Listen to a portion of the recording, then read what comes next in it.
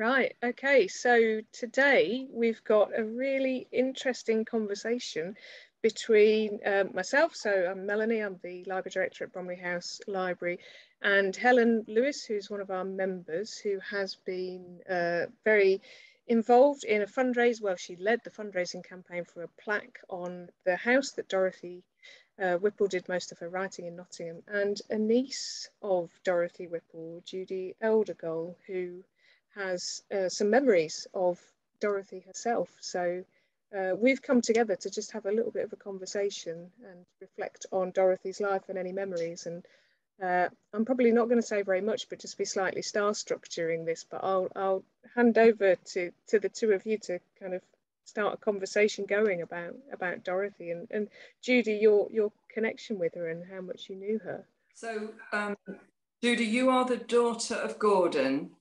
Yes. And your mother was called Hilda. That's right.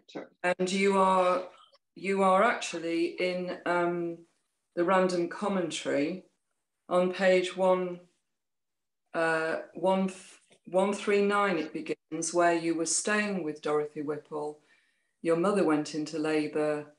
Yes. Took you to the nursing home. Yes. And then you were born at about 7:30. And Dorothy Whipple records that she went to the nursing home and saw Gordon's first child for the first time, a little creature with slightly sandy hair. And later on, she calls the baby a darling. So there you go. Yes. Yeah. So you were... Well, we were in Bedford.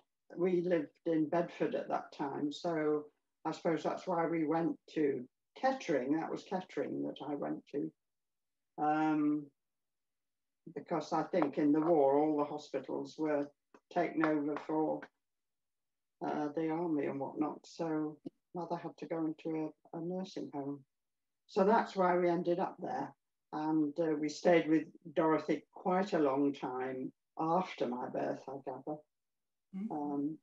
And we did go to Kettering quite a lot in my early childhood, because I do remember it. Yeah. And you remember Dorothy, you remember your aunt, do you? Very well. Oh, yes, because when Henry died, she came to live in Blackburn, which is where I come from, where the family home was, of course. And she came, I think, in I think it was 1958. Yes. And lived just round the corner from us. So. Were you a teenager? Were you a teenager then? I was a teenager. Yes, I was sort of mid-teens, I suppose. Yeah. And she died when I was sort of mid-20s. So she wasn't in Blackburn very long. I thought it was longer. But no, when I look at the dates, it's 7 years. That's all. And of course, by then she was a very successful novelist, wasn't she? Yes, she didn't write. I don't think she wrote any novels in Blackburn. No, I don't think so. She actually wrote most of them in Nottingham, I think. Yes, I think a couple in Kettering. Yes, possibly. Yeah, the later ones, yes. Some at a distance, and they were sisters, I think, was Kettering, but all the others were she wrote in Nottingham. From Ebers Road in Nottingham. I wonder, if you talked to her much about her writing, or if you remember anything about how she was perceived as a writer. No, the answer to that is no. I used to go and have tea with her a lot. I used to walk, because our house was 5 minutes from hers in Blackburn, so I used to walk around a lot, and I would have tea with her, and we would sit and discuss all sorts of things. But she didn't mention her writing at all. It's really interesting that, Judy, because I've been rereading random commentaries. And I have to tell you that I typed that. Yes, on my own typewriter, and she paid me 20 quid for typing it all those years ago. That's a great connection. But she's very humble about her achievements in Random Commentary. She's constantly surprised at the reviews. Yes. And people want to, she's very critical of her work in an Yes. endearing way. She's constantly surprised at the other writers that recommend her in reviews. Yes. And even when she's had all the success that she had from the house in Nottingham, and I think you're correct that there were 2 more from Kettering, and Someone at a Distance is my favourite, which was her last one. Yes. She's still surprised at her success. Yes. She'd had 2 Hollywood films made by then. I know. And wouldn't she be amazed now to think that her books were still selling so long after her death? Wouldn't she be thrilled, I'm sure. Oh, she would, and she'd be so pleased that the people at the house value the house so much and the plaque. Yes. And for someone like me to read about, from the notes that you typed, little about the house, and I've been in it and in the garden, is really very special. Yeah. Very special. The only thing I know about Nottingham is that she used to, I suppose because cities were very unhealthy in those days, and I think because Henry was Director of Education at Nottingham, through the council, they had use of a cottage or a house on the, I've forgotten the name of it, the estate, where Barron's estate near Nottingham. It's at Newstead. Yes, yeah. So they used to go to the house a lot, other house a lot at weekends. I do know that. She loved it there, didn't she? In fact, I've been to see that house. Yeah, I'll tell you about that later. But anyway, and the only other thing I know that she was very friendly with Jessie Boot. Was she? Boots. Oh yes, because it must have been in the 1920s, I suppose, when Jessie Boots was just starting out. Well, I know Dorothy had not a lot of, but when Jessie Boot floated Boots on the stock exchange, Dorothy bought shares. So, she must have supported Boots. And I know she always went to Boots for everything. Throughout her life, it was always had to be Boots. She does get frustrated. She mentions unexpected visitors. You will have typed this up. And she makes the remark that if she were a man, she'd be able to just write. But here she's got to make biscuits and tea cakes. She's got to be the hostess. Yes, lots of people coming that she's not expected. And you can feel the frustration and you understand. Yes. And with a husband so much older and with the position that he had, was doing all this behind the scenes, as it were, and had a tremendous success. But as I say, remained really humble. I've got a little quote that struck me personally. It's something that I won't be the only woman that feels like this, but she just mentions, it's about her appearance. She sees herself in a mirror and she says, oh no, it's a photograph that's been taken. Yeah. And she says, here I am going about as if I were all right in the face, and probably I'm not at all. Oh. I was thinking I've had that experience. Yes. When you think, oh yeah, I think I look okay. And then you see yourself in a different light. But I thought it was a lovely phrase. Here I am going about as if I were all right in the face. Yeah, lovely. Oh dear. Yeah. So, I think she's had a lovely face in the later photographs particularly. Yeah, I don't know whether you can see this. I've no idea how this zoom works. Can you see that photograph? Yes. If you lift it a bit higher, yes. That's the photograph that I like. That's the one I like. That's how I remember her. Yes. Definitely. Yes. And she had a lovely face. She was a kind, gentle woman. and she had a very sweet face, and she was a very sweet person. Well, that's very nice. And I think that comes out, yes, in that, but quite strong underneath, I think. Yes, she makes some remarks about Henry that you will have typed up. Yeah, I can't remember. It's a long time ago since I typed that. No, Anyway, yeah. sort of, well, nothing more than the friction that married couples have, or some have, but you get the sense that she could put her foot down when she wanted to. Yes, oh, I think so. Yes. Yeah, because she was very close. She was close to her mother, wasn't she? She makes several trips back to Blackburn to see what she calls her little mother. Yes. Yes, yeah. I don't remember the granny. No. She died before I was born. Yeah. But Grandpa continued. We lived next door to Grandpa, Dorothy's father. Yes. So he lived next door to us. But she didn't come up to see him very often, I must say. Well, not as much as mother. No. Is she well remembered in Blackburn?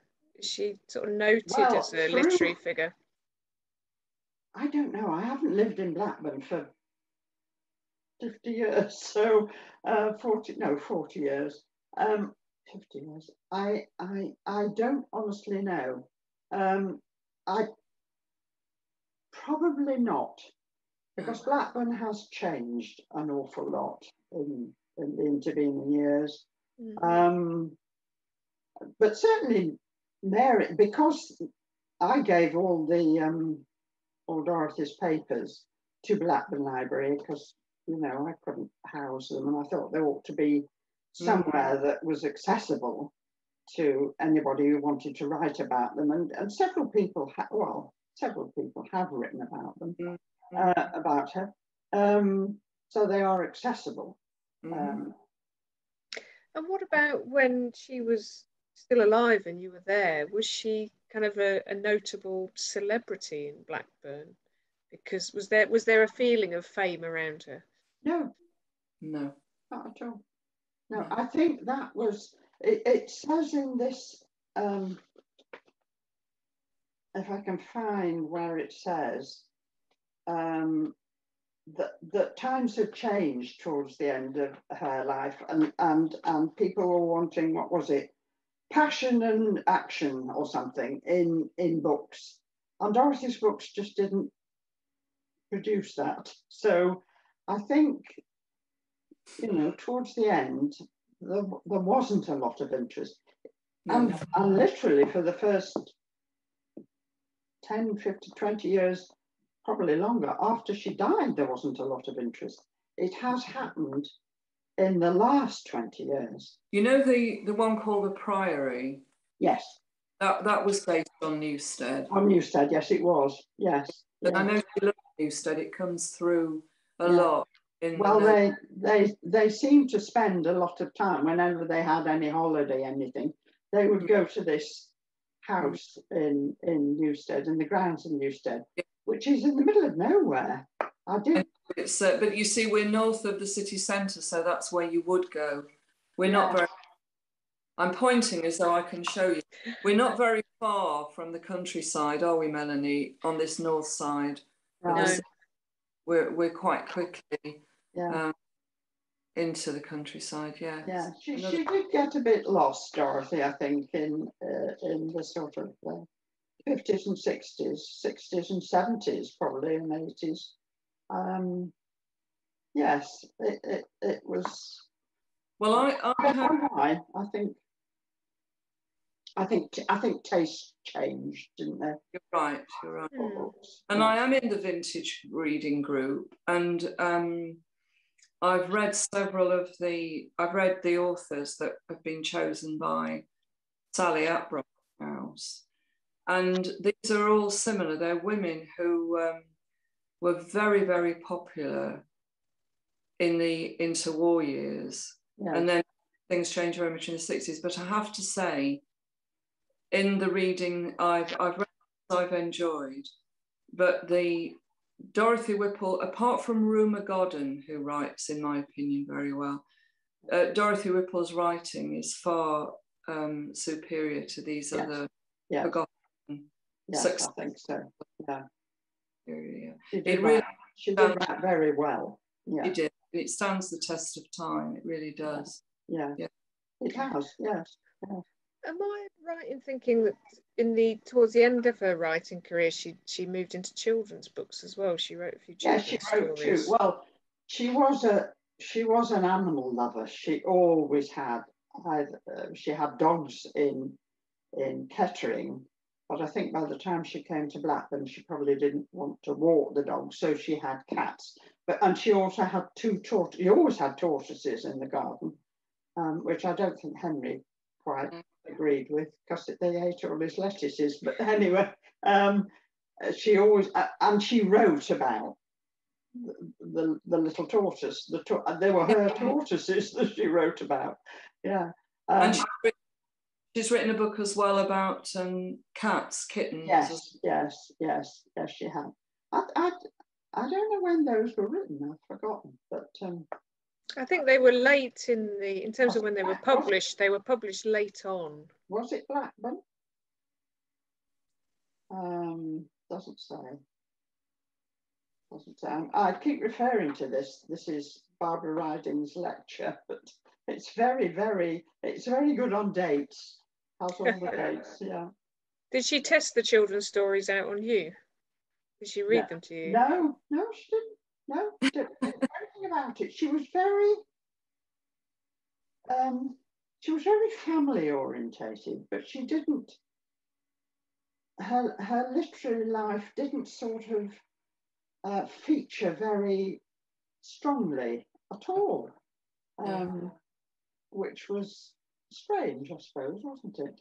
I think at that time it's almost like habit, isn't it? She was married to a man who was director of education, as we've said before. Yeah. She was doing all the domestic things. She wasn't just free to write, and she seems to have carried that lack of celebrity through her life. Yeah, she did. She did always have Nellie. She had. I don't know what you'd call them. I don't want to call her a maid, but I suppose she was called Nellie. Yeah. Nellie. She had Nellie for years and years and years. Nellie was certainly in Nottingham, and then Nellie came to Blackburn. The most, I shouldn't say this, but I never saw Nellie smile, ever. She was grumpy, to put it mildly. But she and Dorothy were together for a long time. For a long time. So Nellie did do a certain amount, I'm sure. Yes, I'm sure. Yeah. What I meant to suggest was her writing was always a part of her life that wasn't in public, wasn't it? Yeah. It was like an aside, really, to her life. And it sounds as though she carried on with that attitude towards it, that it was out of sight, really. Yeah, I don't know what Henry's attitude was to Dorothy's writing. I think he was very, very proud of her. I don't think he, because he was the sort of man who would not belittle her because of the writing or because it was about. It was a lot about women or an appeal to women, but he wouldn't do that. I'm sure he was very, very supportive. Yeah, good to hear. I would have thought so. Yeah. It's so interesting to get this picture of her as a person, that it really does bring her to life. In a way I've not heard before. To actually talk to someone that knew her is. I must also, the two things that she was very supportive of women. Women were very important to her, and I know in her will she left all her money to her nieces, but none to her nephews. Wow. So you know, women were important. And she also, she loved animals, but she also loved France. She had been to France, of course, I think she was a year in France. But she loved Napoleon, and she made me very interested in French history. This is what she used to persuade me to read, and Louis XIV. And I didn't know anything about that. Yes, she was fascinated by French history. Yeah. I wonder if she thought that the nephews would be able to make their own way. Exactly, probably that was her thinking. Yeah, and that her nieces needed. Yes. Yes. Yeah. Yes. Yeah. But I was the only niece in this country because all the others were in Africa. I don't know if you knew that her brothers went to Rhodesia. What was Rhodesia in those days? 2 brothers went to Rhodesia. And then her sister Mary, who she went to Nottingham to live near, Kettering, to live near Mary. Then Mary, after the war, or just after the war, married a German tennis player. He was quite a well-known tennis player. He was actually a prisoner of war, and he was giving tennis lessons to Mary's daughter. Mary was a widow at this point. Anyway, Mary and Charles married, and they went to Rhodesia as well. Oh, did they? There was only really my father left in this country because Walter had died, and the other 3 were in Rhodesia. So, and the other nieces were in Rhodesia. So, what was Rhodesia?